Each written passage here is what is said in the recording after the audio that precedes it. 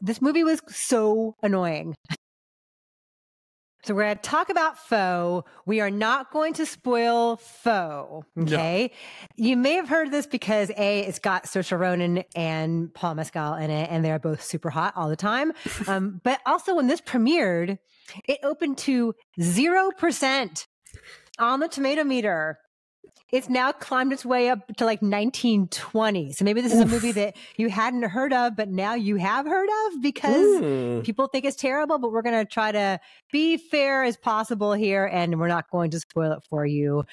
I promise. I don't want a robot living with my wife.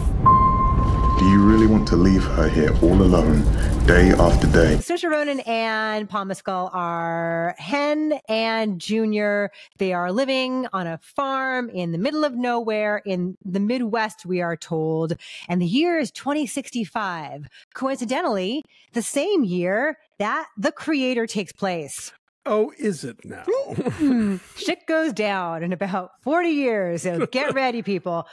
So what we learned from an opening title card is that like the Earth has been ravaged by climate change, and these guys are out in the middle of nowhere, but people are starting to colonize space. Yes. And so one day they're hanging out. Exciting life awaits you in the off-world colonies. Anything can happen. It's all great stuff. So, so they are in their 200-year-old kind of ramshackle house, listening to records like they also do in The Creator. What a coincidence.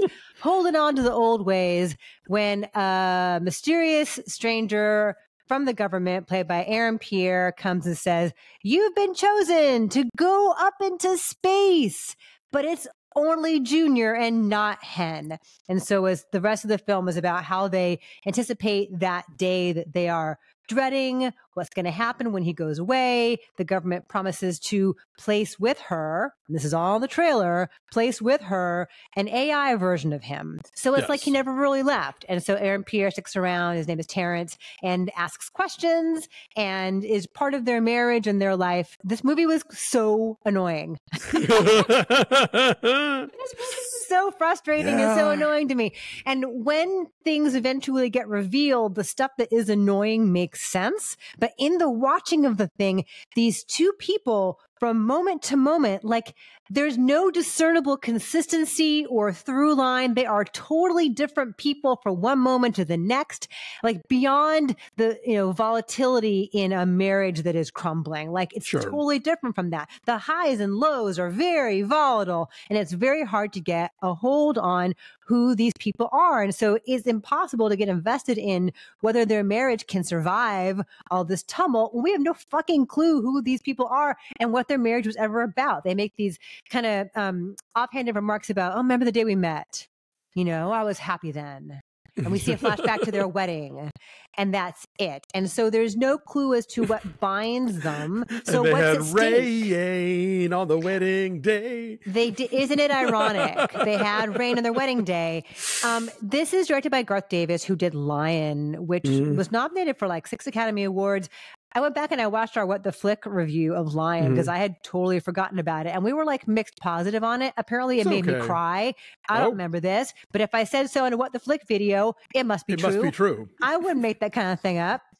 It was you and me and Bibbs talking about it, and we liked it, but we were kind of like mixed positive on it. So this has some visual style and sense of place, like the barren landscapes and the dust storms. There's one really cool camera shot where like it's outside in a dust storm, and then the camera pulls through a glass window in the door and goes down the hall. Like there's some interesting stuff here at play. Overhead shots of the ravaged landscape, but not ravaged in the way you would expect, like weird, cool colors and things. Like you can't grow anything there, but at least it looks cool, I have so many questions about the world building here. Like this made me appreciate The Creator a lot more in terms of like the specificity and consistency of its world building. Because here it's like she's a waitress at this diner, which is weirdly bustling at all hours of the day. Like who can afford to go get dinner or lunch or whatever? And what are they eating? What are they eating? He works at this chicken processing plant, which is also bustling.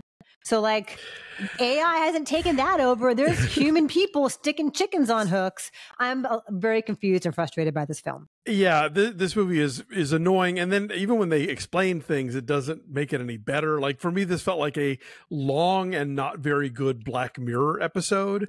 You can pretty much see where it's all going and what's happening.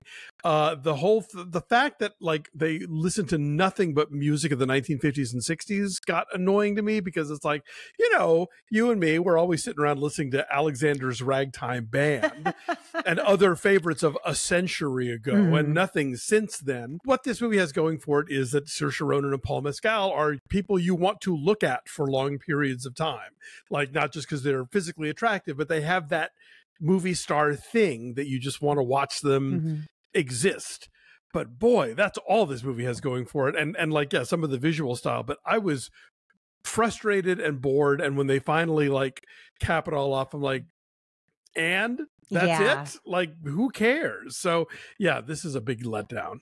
If you were stuck in the middle of nowhere, like Paul Mescal and Saoirse Ronan, maybe you could pass the time watching Fubo TV. Yeah. Because they apparently have media at some point, because there's like reports about space and like the Earth being ravaged. So if you want to know what's going to happen when the apocalypse comes, Fubo is the place to tune in.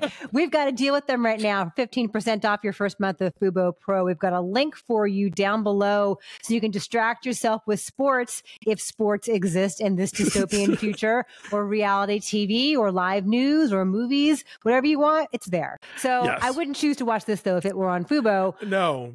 Thank goodness there's so many other options. Yeah. And so I don't even know what to say about this, given like the amount of talent on display here. Like there's so much shrieky overacting going on here. There's either like really forlorn looking out the window, or there's like punching the wall to your knuckles are bloody, there's not and a lot you're of middle screaming. ground. There's a lot of highs and lows. And then moments that I assume are meant to be passionate, poignant, meaningful, shocking, are kind of inadvertently hilarious. Like I found myself kind of like laughing and rolling my eyes and going, oh, really? I didn't even get that much response. I was kind of like,